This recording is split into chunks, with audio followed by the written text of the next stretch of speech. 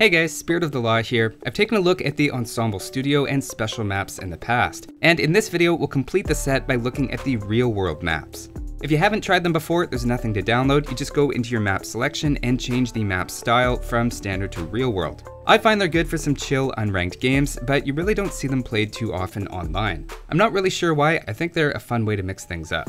A quick thing to know about them is that their sizes and start locations are preset and designed for 3 vs 3 or 4 vs 4, so it doesn't matter which size you set in the lobby. That said, the distribution of extra resources and which starting location you get is random, so you have a slightly different experience every time you play.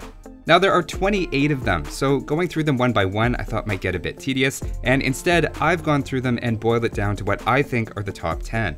Seeing as a big appeal of real-world maps, scenarios, and campaigns is the historical immersive role-playing aspect, I gave a bit more weight to maps that have a lot of civilizations from those regions available. That said, I'm immediately going to break that rule with number 10, Texas. The original description for this map was relive the classic Mayan and Korean skirmish over the Lone Star State, so you get a sense of how seriously they took this map. For me, it was a toss-up between this one and Australia, as both are pretty similar in their design. The major difference between them is that Australia is a giant-sized map and Texas is large, which may be the first example I've come across where things aren't bigger in Texas. Personally, I just like the concept that Texas would decide to leave the US and then physically leave the US to be its own island nation in the middle of the Atlantic.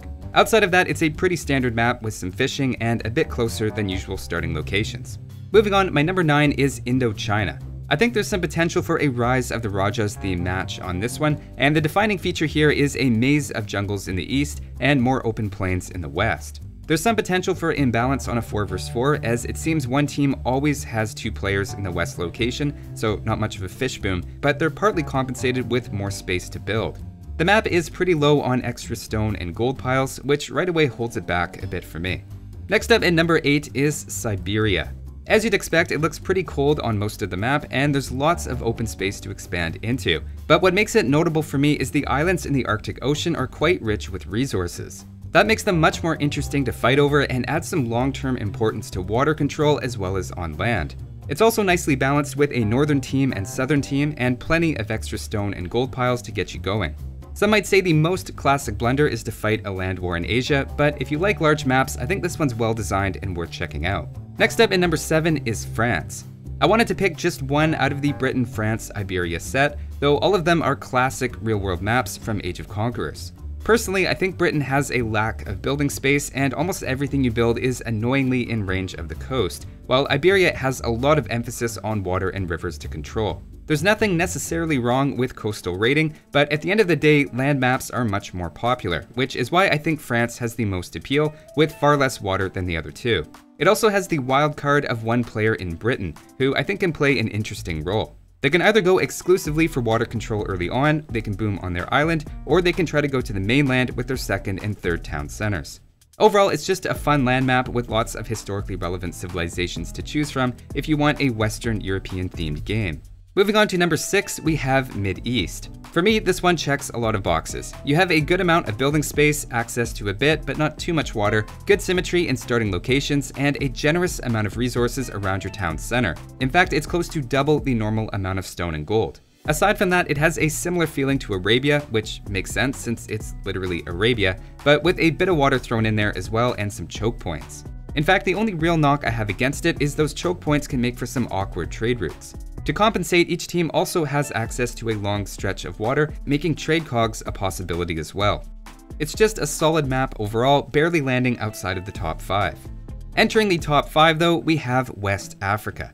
Up front, this one might not be for everyone and is unusual for being the maximum possible map size.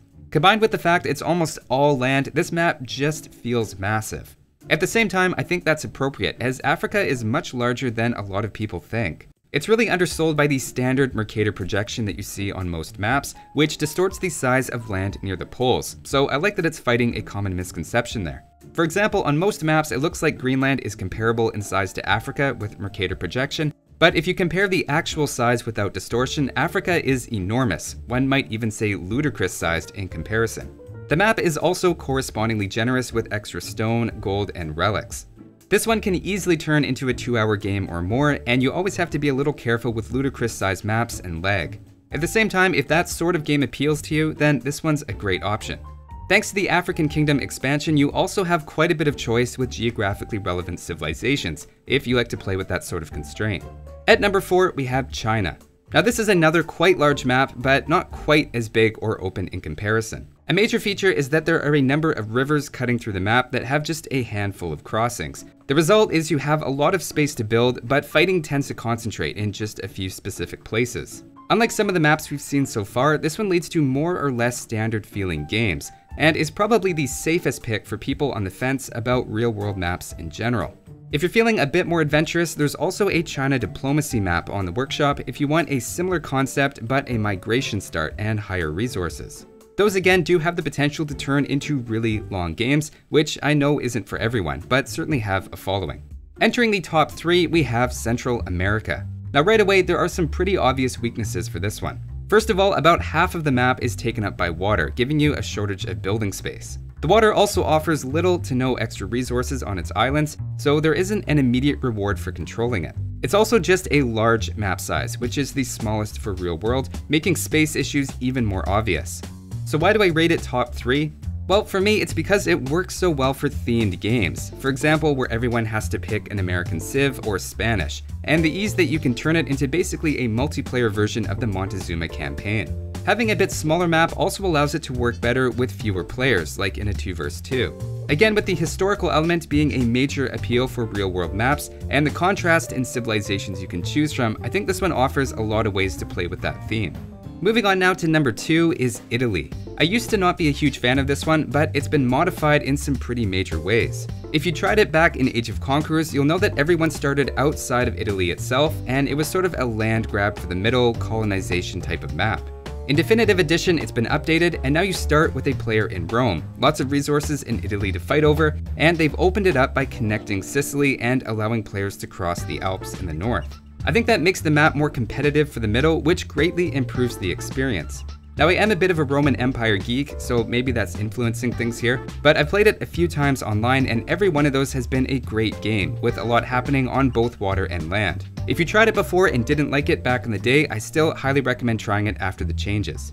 Finally, before we get to number 1, I have a single honorable mention of a map that really should be included but isn't, and that's a Western Europe map of some kind. There are quite a few variations of that concept on the mod workshop, but there's nothing official built into the game. With so many civilizations included from Western Europe, it seems like a pretty obvious oversight. But with that, the number 1 real-world map, in my opinion, is Earth. I wouldn't say it's the best version of Earth out there if you include ones on the workshop, but it doesn't require downloading anything, and is unique on the list for having a migration start from one of the 2 poles, which adds a lot of replayability. I like they even got the flat Earth aspect correct. Take that, science. What makes it so fun is you might be lucky and get the entire Western Hemisphere to yourself and have a laugher of a game. Or maybe you end up fighting over Africa with 4 other players under constant pressure. You can even add a rule that everyone needs to start in their civilization's actual geographical location, which adds another dimension of strategy to picking your civ. So those are my favorite real-world maps. I'd be curious to hear about your favorites and if I overlooked a good one. Shout out to Dale, Sean Paul, Samantha, Drew, Brian, Gabe, Joseph, Noah, Paul, and Helio-san, as well as everyone else on Patreon for their amazing support. Thanks for watching, and I'll see you next time.